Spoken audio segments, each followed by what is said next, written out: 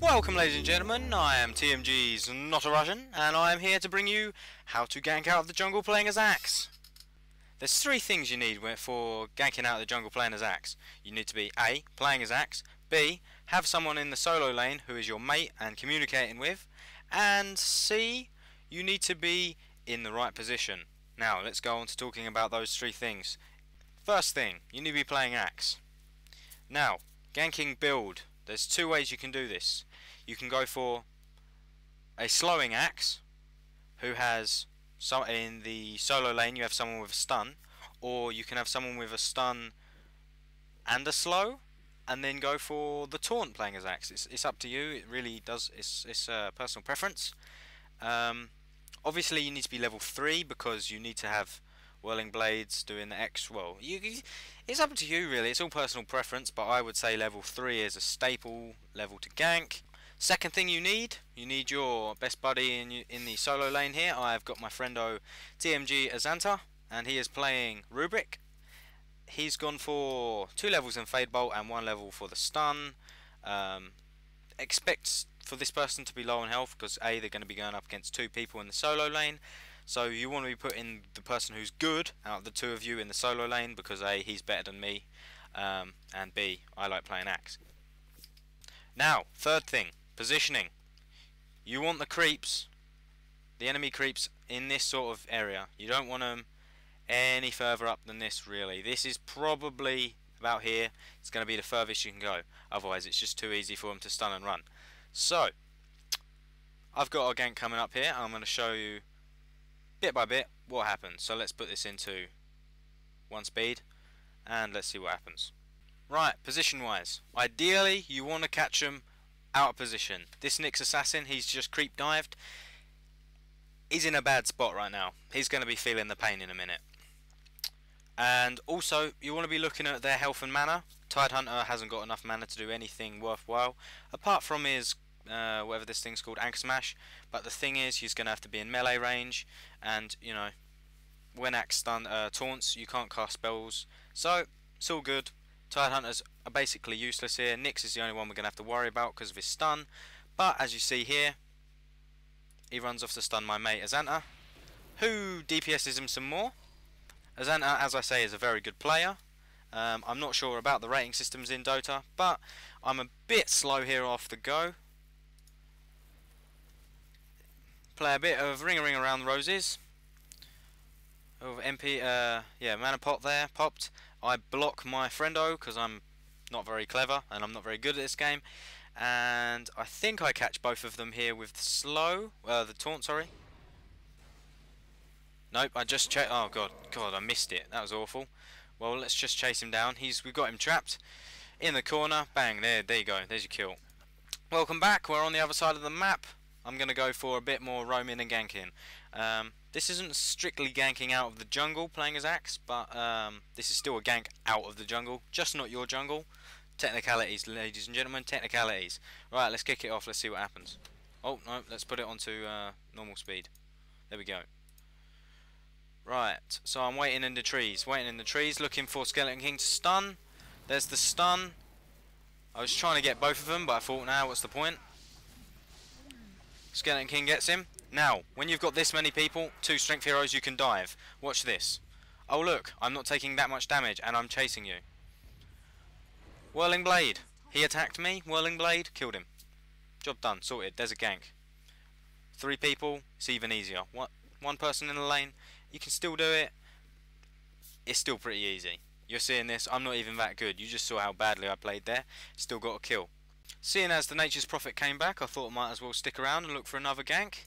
Saw the creep wave coming in. There's the taunt. Now, I haven't actually really talked too much about technique here. Ideally playing as Axe, you want to be getting hit by a lot of creeps. Thus, as we talked about in my stacking guide, it increases the potential for more whirling blades, more spins, more whirly, and there you go, you get spinning kills. So what I did here was I went out into the lane, taunted Nature's Prophet, but I taunted when the creeps had come into range. I think he had some, oh no, nope, I was just getting hit by the creeps and the tower, I think, at this time, which is fine because you want to be getting hit as much as possible. When you pop Berserker's Call, you get 30 armor, so you practically take no damage. Let's just see. I've got. Oh, you can't actually see at the moment, but yeah. Just watch what happens. Watch what Whirling Blades does in Nature's Prophet. Like 3 Whirling Blades there, and I took him down to 3/4 health, and the other people just finished him off. That was good play. Now, this is ideal. 2 heroes, almost dead. So I've come out of the jungle. Literally, when you gank out of a jungle, you want your guy in the lane. You want him to be stunning or slowing as you walk out of the jungle. You do need boots, obviously.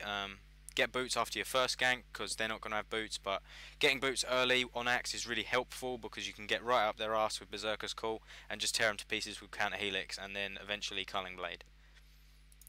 Oh, let's turn the game thing down. So look, 1 Whirling Blade there. I haven't even popped Berserker's Call yet, and he's down to 11 hit points. All I've got to do is hit him once and he's dead. Rubik just fade bolted, and this is a mistake you shouldn't make. If someone's this low and you've got this much support here, look, you've got the Windrunner and you've got Rubik and yourself. Don't Culling Blade. Don't Culling Blade. Don't do that. Don't do that. It's just not necessary. Another thing when playing as Axe and trying to gank out of the jungle, look for this. Well, you can't really see it, but look for one of the supporty sort of heroes leaving the lane. And also, if you're standing about here ready to gank and you see them back off completely, you know there's a ward there. So if you suspect there's a ward, don't bother ganking. Look to gank mid or look to gank top. Just go and roam. If you can't gank your lane, go roam. Because that's what Axe I feel was built for. Just roaming and killing all of their team.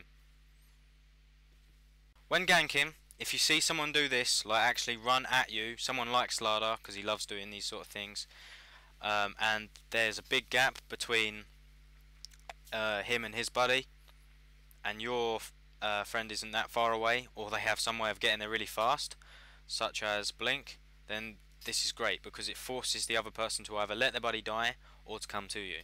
So as you can see here, it forces him to come to me.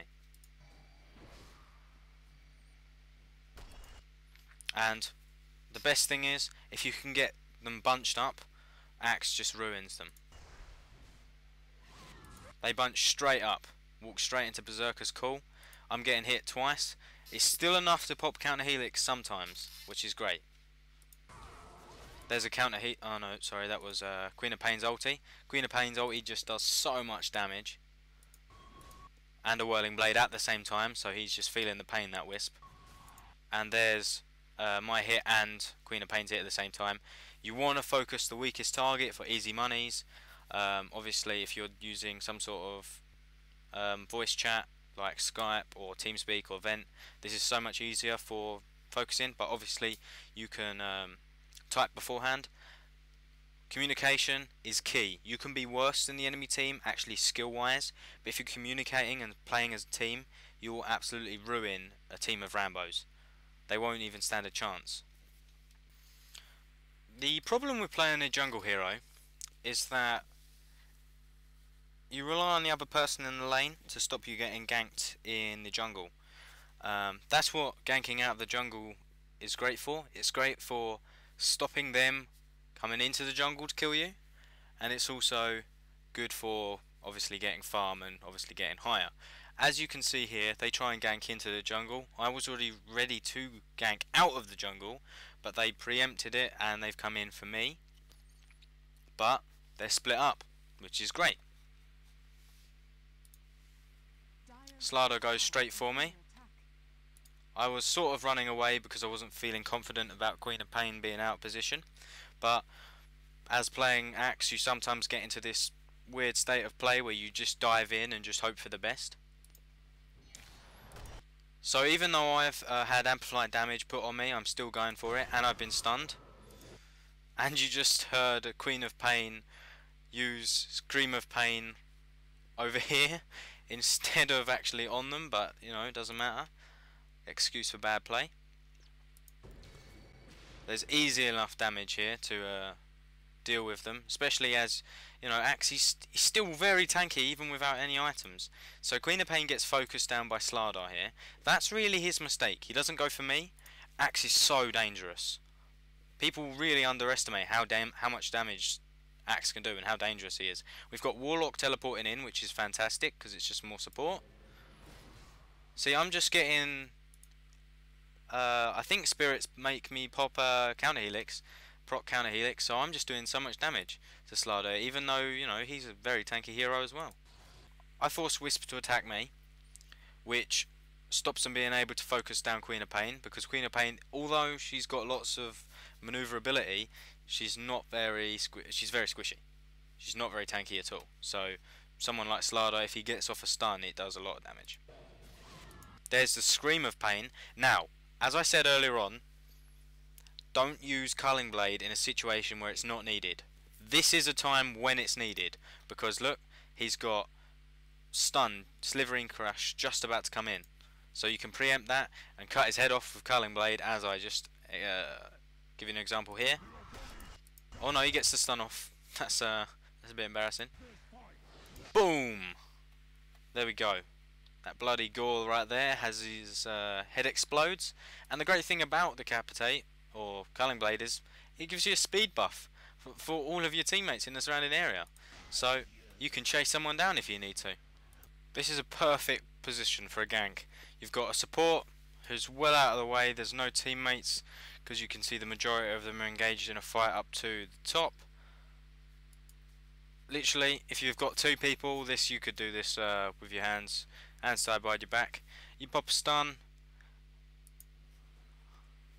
like so. You walk up, and especially at a point like this where you manage to pull all of these creeps onto you using Berserker's Call, you absolutely ruin one of these, especially when you're doing 190 damage per Whirling Blade. That's one Whirling Blade, two Whirling Blades, and then you get the kill using the Culling Blade. It wasn't really necessary there, but hey, we all like to be showmen. Thank you for watching my presentation of how to gank out of the jungle. I am TMG's NotARussian, and I'll see you next time. Check back for more Dota stuff as well. It'll be coming. It's coming. See ya.